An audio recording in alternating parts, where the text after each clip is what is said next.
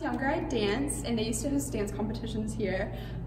So seeing this building kind of reminds me of that, and coming out from backstage and having all my family waiting, and it just brings back really good memories. And I really like how they kept elements of the original building here, because I feel like you still get a lot of the historical feeling, but you also have modern parts, and it's very flexible, it's very fluid, so you can use it for a lot of different uses, but it still feels, you know, looking up there, it still feels very homey and traditional and historical. And it's a place where they have different venues, artists, musicians, comedians come by and entertain. Past generations have gotten to experience this place, and now with the new renovations, future generations can also experience the same thing. My grandparents used to come here for live shows, and you know, now I can come here still.